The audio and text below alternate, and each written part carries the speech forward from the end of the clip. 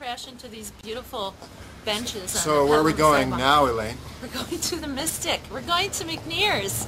We're going to go see Will Durst and friends through the potholes. Now here's some potholes.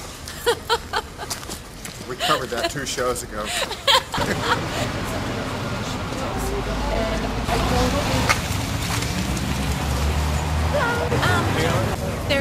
It's Will and 4 or 5 other comedians, so I don't think there's an opening yet.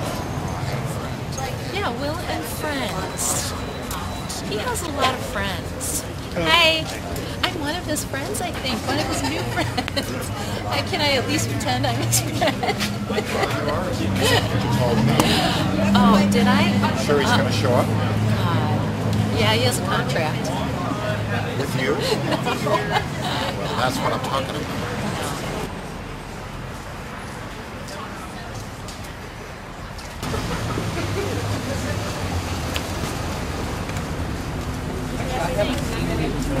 Last year either, but there's been a lot of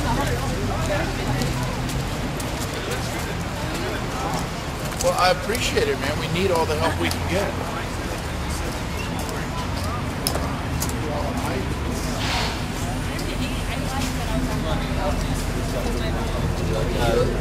John Ashcroft finally recused himself.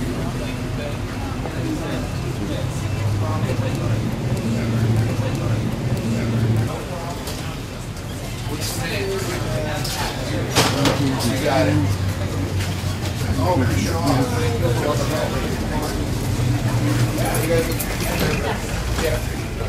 Oh, you're in. Just let me know when you want to go. Stamped or something? All right. No, that's fine. Thank you. Okay. You got it. No, it's here. Yeah. Hello, everybody. It's December 30th. We're at McNear's Mystic Theater for the Big Fat Year-End Kiss-Off Comedy Show 11, starring Will Durst and friends. And I'm just going to spend just a few moments with Will before the show, and then we're going to talk to him afterwards. So I couldn't find him. I think he's in here. Let me check. Come on in. Hi, Will. Yeah, I'm in my dressing room. Can I open it? Going over my notes. Hi. How you doing? Hi. How you doing? Thanks for stopping by. Yeah. Well, you look good. Thank you. Yeah. So do you. Yeah, thanks. Good angle for you. Yeah, you too. Tell me about the show. I'm real excited. It's not a show for the public so much as it is for the entertainers. It's kind of a family picnic because we're all headliners. And we never get to see each other during the year. So we do this extravaganza and we go to theaters, we get us out of the clubs. And if you look backstage, there's the buffet of food and drinks. I mean, there's all the cookies that people got sent for Christmas that they don't want to eat anymore, too many. And there's sausage and cheese back there. And we yell, we scream. It's just like a family after 11 years. Therapy session It at is. this point. That's cool. Well, that's a really good idea. And we're bringing New Year's to the hinterlands. That is our charge. To bring New Year's to people who don't want to go out on New Year's Eve. Yay. Well, where are you tomorrow night on New Year's Eve? Tomorrow night we're in San Francisco, so nobody has to drive. Yeah. So we don't have to drive. Everybody else lives in the East Bay. So it's actually very convenient for Debbie and me.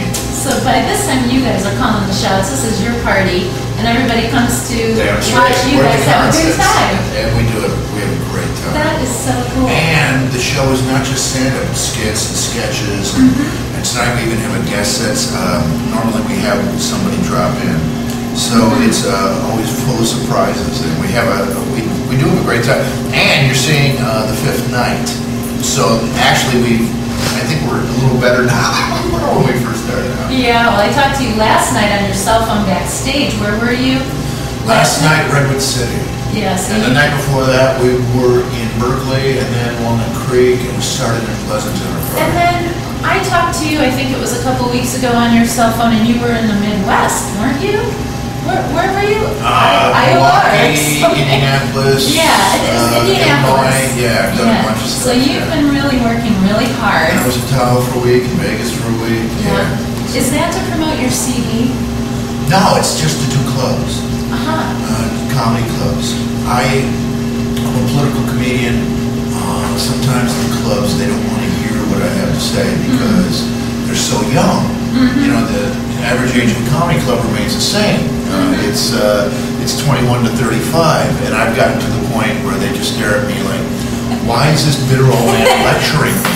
So it's better for me to do theater. You know what? Come on in. We're done. Come on in. We're done. Sorry. You know, sorry, we just wanted to use If she's not going to distract you, just go in. Hi, and you are? Pete. Pete, I'm Will. Hi, Will. And you are? Gary. Gary? Pete and Gary. We're going to end the interview now, and we'll try to talk to Pete and Gary after the show, see if they enjoyed it.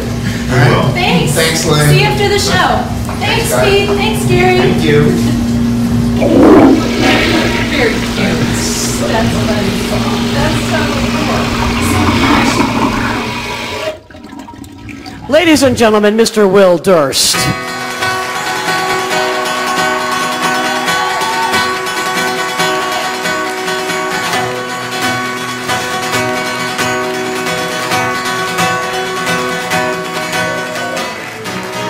Debbie Durst, fashion consultant to the stars.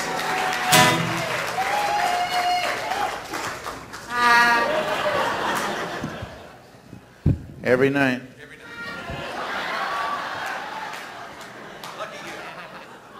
Thank you, Petaluma, for coming out and giving up a Tuesday, for Christ's sake.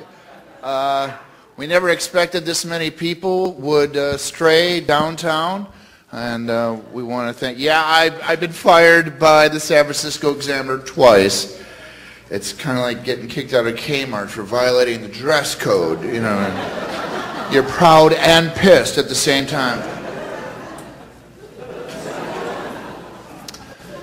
Political comedy and the Examiner, not a match. I am the luckiest human here, though, because, political comic, sometimes there's nothing going on and I'm screwed, but not now. And I have you, the people of California, to thank.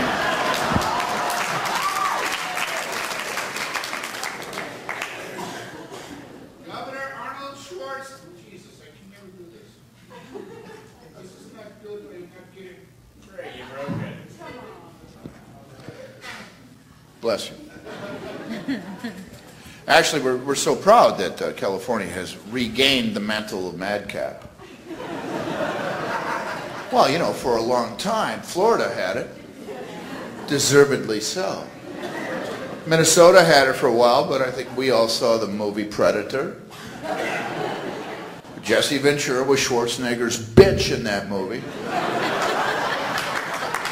I just wonder if anybody's keeping an eye on Carl Weathers. You know, maybe he's in Wyoming forming an exploratory committee.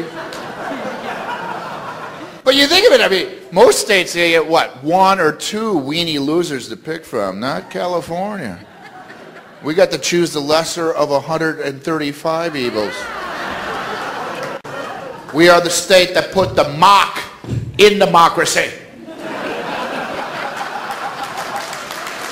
We are so proud. California, hear us roar. Vote for me if you want to live. And I still don't understand why he was a legitimate candidate and Gary Coleman was the joke candidate. They were equally qualified. The only difference is one was able to pass the clown hand that said, you must be this tall to govern California.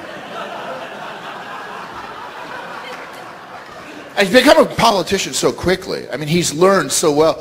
During the campaign, they asked him what specific programs he was going to get rid of the balanced budget. And he declined, of course, saying, I don't know yet. I have much to learn. I'm hungry for knowledge. I'm like a sponge. He said that. Governor Sponge. Following in the tendrils of Governor Jellyfish. California politics, a subject only a marine biologist could love. You're an interesting crowd. You have your own favorite joke. Everybody gets one, I guess. After the show, we'll ask who didn't get their joke.